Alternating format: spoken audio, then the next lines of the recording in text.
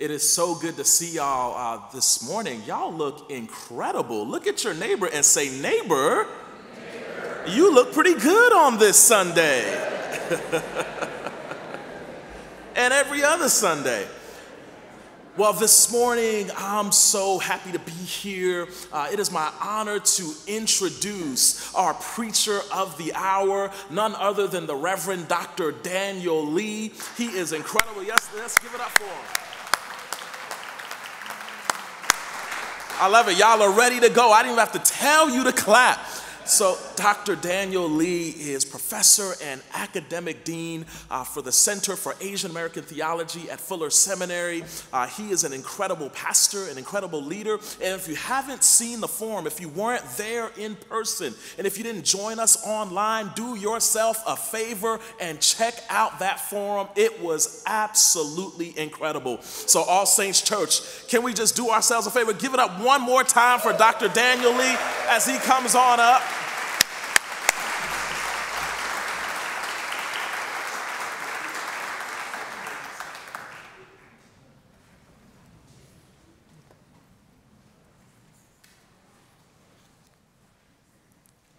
I used to travel with Chase, introducing me wherever I go. Like, work that crowd and get them ready. Amazing. Wow, great. As I thought about our time together this Sunday, I reflected upon what happened last Sunday with the threat of violence against this community because of how you have been a haven for the LGBTQ community. And my thought went to this verse in the book of Daniel, because that's basically what theology professors do. In the book of Daniel, these three men, Shadrach, Meshach, and Abednego, were about to be thrown into a blazing furnace because of their faithfulness to God in a hostile land in Babylon. And they tell King Nebuchadnezzar this: if we are thrown into the burning furnace, the God we serve is able to deliver us, and God will deliver us. But even if God does not, we want you to know we will not bow. I heard about how you came, even with the threat of violence, last Sunday, and I thought of you, and I thought of this verse. If we know that God will deliver, but if God does not, we still will not bow. We will do the faithful thing. Anyone who dehumanizes our LGBTQ family members is not of God.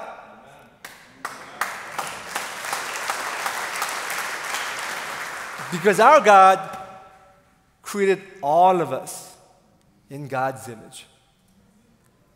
Just by showing up, we are doing God's work. So with that in mind, I am very happy to be with you. I want to say happy Asian Pacific American Heritage Month.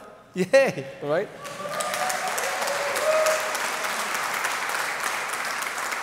I am wearing my Asian Pacific American stole. If you see, I have all the different fabrics from different heritages, which basically includes East Asian American, Southeast Asian American, South Asian American, Native Hawaiian, Pacific Islanders, adoptee Asian Americans, multiracial Asian Americans, right? Big family, right? All of you are invited. All of you are part of it. I mean, maybe some of you want to be Asian American? Well, you can be part of the family, right? Incredibly diverse in various ways, but all under the umbrella of Asian American Pacific Islander identity. At Fuller Seminary, which is a block away, which is the reason why, I mean, multiple reasons, but I accepted this invitation because I said, this is my neighbor, I want to be here with you. And over there, I teach theology and Asian American studies, and the intersection of the two, the fact that our God cares about human identities, who we are, that we don't leave it behind when we enter into God's presence. We don't leave behind all the different identities that we are. We bring them and we unite with Christ in our identities, in all of who we are. God does not love us despite of who we are. God loves us in who we are, as all who we are.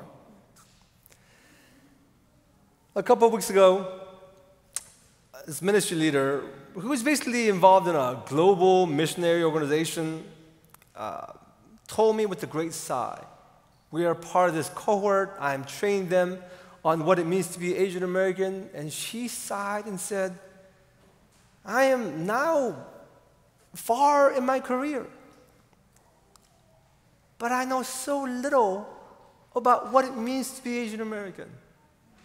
I know so little about my own history, my own heritage. And I know she's not alone. This is a communal problem within the Asian American community. Why? Because of the erasure of Asian American studies, Asian American history in our society. Now you might be thinking, I live in Temple City, and I heard that there are some Asian Americans over there in Temple City. Just a little bit. And my kids attend the public school, majority Asian American students, majority Asian American teachers. The curriculum, though, still not much about Asian Americans. They know more about Black history. Thank God for that. We need that. But how much they know about Asian American history? The 170 years of Asian American history. That is very difficult to know.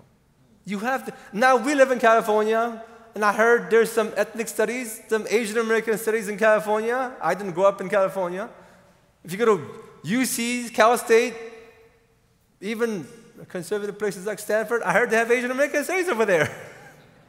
Which is just American history, right? American history. But there's still so many parts of the U.S. where you can't even study Asian American history. Even at the college level. You definitely won't get it at intermediate school. You won't get it at primary school. You won't get it at secondary education. You might not even get it at the college level. This is the reality. So when Asian Americans talk about us not really knowing what it means to be Asian American, this is a structural problem, not just an individual one, right? That's hard for us to know about. The first immigration law that the U.S. ever had was against Chinese Americans and later on Asian Americans. The Chinese Exclusion Act of 1882. And later on, 1920, Asian Exclusion Act. All together, all of you. And people think, we have a lot of recent immigrants. And somebody said, most of us came recently. This Asian American person said, well, most of us came recently. I was like, why do you think so? Did we just say, oh, you know what? We should come. I heard U.S. is a nice place. Did we just think of that in the 80s? No. Before 1965 Immigration and Nationality Act, or Hart-Celler Act, we couldn't come. Right? That's why somebody said, well, Asian Americans are only, 6% of the population. Why do you think so? U.S. has muscle memory on excluding Asian Americans. Right? Wow. Now, you might be thinking, we're in LA. We're in Pasadena.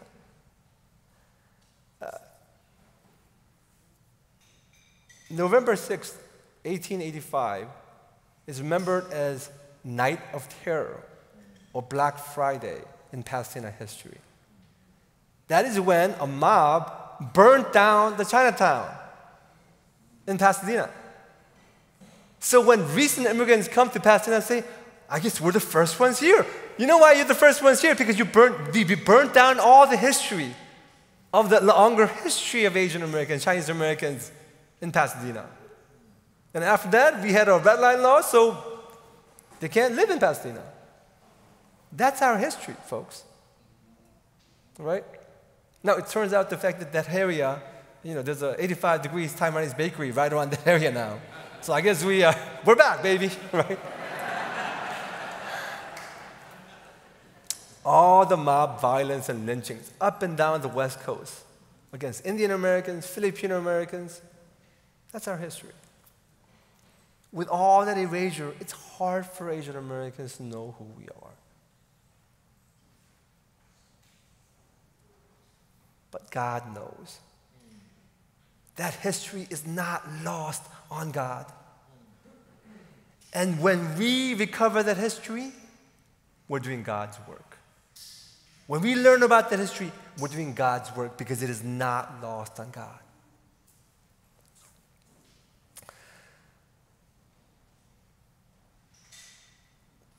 An Asian American student told me, I'm so glad that I am speaking out for Black lives because it is because of our culture as Asian Americans that we don't really protest.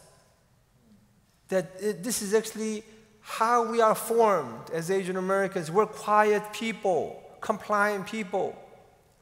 That's why we don't protest. And even when there's API hate, we don't protest because it's who we are culturally. And I said, have you been to Asia, my brother?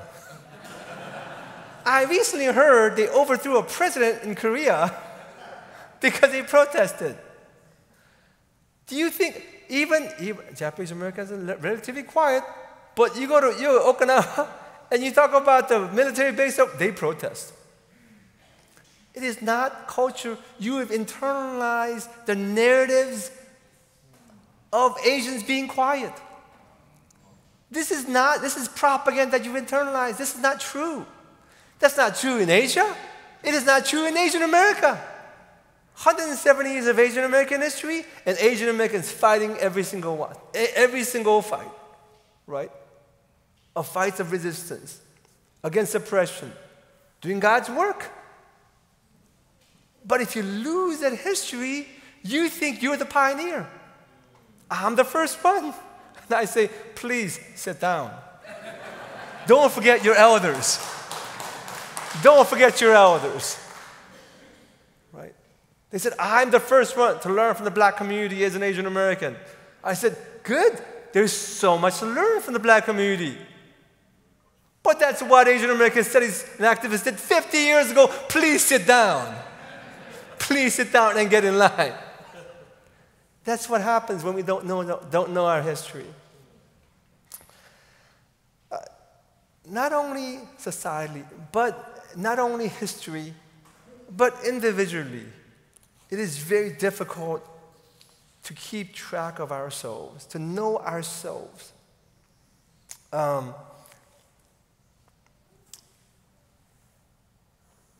Asian Americans, when they watch TV and see things, and now you might be thinking, hey, there's a lot of Asian American representation on TV. There's actually even like action movie stars. But when I was growing up, and so many Asian, that's like last 5 years, folks. Before then, we internalized all the negative stereotypes, and we said we don't want that. And we find ways to bury, to deny, to reject parts of ourselves, to set aside, to abandon. We say this has no value. My Asian American has no value. And I realized over the years, so many times Asian American identity becomes a source of pain. And you know what happens when that happens to you? You say, well, let me downplay it. Let me present myself in such a way so I can be presentable to our mainstream white society. Let me make myself invisible, because if I do that, then maybe I won't face the pain. In so many ways, Asian Americans find different parts of themselves that they've set aside. And I like to say that, when I was 10 years old, and I got made fun of for different things, I said, you know what? I told myself, hey, don't ever embarrass me again. Stay away. I'm going to stick you in a corner somewhere, lock the key so you don't come out. So I can be presentable. Parts of my parents and how they represented me, I said, well, look, I don't want that. You're embarrassing me. Get a little door, put that identity in there, lock the door, put the key away. And then after a while, you realize there are huge parts of who you are that's just gone. You don't realize the fact that they're gone. Lost souls. What the Lord tells us is that all these lost parts of who we are, as Asian Americans, but all of us as well. Think about that for yourself, all the different aspects of who you are. You said, I don't want this to be part of who I am. I mean, that's basically what the idea is, right? To be in the closet, or to lock the closet and say, I don't want this to come out. But God knows. That self is not lost to God. God knows more deeper about ourselves than we do. And when we recover that, we're doing God's work. This morning's text from Revelations, it says, Jesus stands at the door and knocks. And I think of it this way, that often God knocks at doors I didn't know about. I forgot about it altogether. I locked the door. It was tucked away. But Jesus is knocking and saying, open this door. Let this part of yourself out. Embrace this part again, because I will bring healing. And this part of who you are has gifts that other people need. You need to be whole. God knocks at various doors that you might not even forget. You might not have remembered. Oh, I forgot. This whole part of who I am, I've locked away. So often for Asian Americans, that's basically what it feels like as we do that work of integration. But as a whole, for all of us, they're parts of who you are. The Lord is knocking and saying, open, let me come. Now I'll have fellowship with you.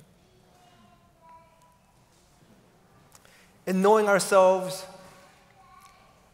the Lord guides us to embrace all these lost parts of ourselves. And in being led and opening these doors to our God, we do God's work. In the name of the Father, Son, and the Holy Spirit. Amen.